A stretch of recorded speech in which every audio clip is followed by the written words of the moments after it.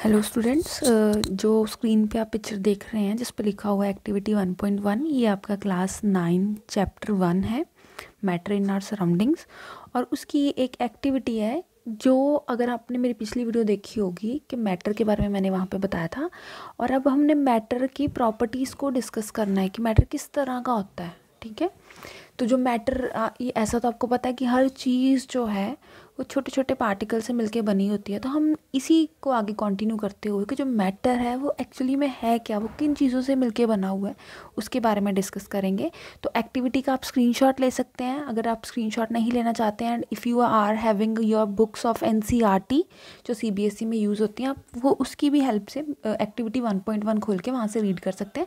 मैं आपको एक छोटा सा ओवरव्यू दे दूँगी इसका। इसमें आपने करना क्या, आपको 3 या 4 चीज़ें चाहिए होंगी। एक चाहिए आपको बीकर, ग्लास ले लीजिए कांच का, एक लीजिए स्केच, फिर लीजिए पानी थोड़ा सा, और एक साल्ट ले लीजिए, एक स्पून हिलाने के लिए। अब आपने क्या करना है, पहले तो सबसे पहले फर्स्ट नंबर पे आपने क्या करना है, ये फर्स्ट स्टेप होगा हमारा। बीकर में पानी ले लीजिए और उसका वाटर लेवल जो है वो मार्क कर लीजिए। इस तरह से वहाँ पे निशान लगा लीजिए, जैसे मैंने यहाँ पे ब्लैक कलर से लगा दिया है।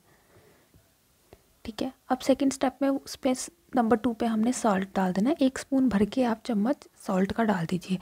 अब क्वेश्चन आपसे ये रहेगा कि क्या वाटर लेवल बढ़ जाएगा। ठीक है, ये हम देखेंगे। इस तरह से आप घर पे भी करके देखिए, क्योंकि जब आप खुद से करेंगे आपको ज़्यादा क्लैरिटी हो जाएगी।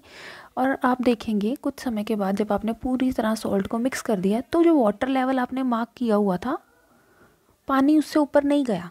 पानी अभी भी वहीं है जहाँ पे वो लेवल मार्क किया हुआ था आपने। ठीक है, तो इसे देख के हम ये पता लगा कि अभी इसे बताने से पहले मैं आपसे ये क्वेश्चन पूछना चाहती हूँ कि सॉल्ट कहाँ गया, where does it disappear, salt कहाँ गया। और दूसरे नंबर पे वाटर लेवल जो है वो राइज़ किया, वैसे तो राइज़ नहीं करेगा।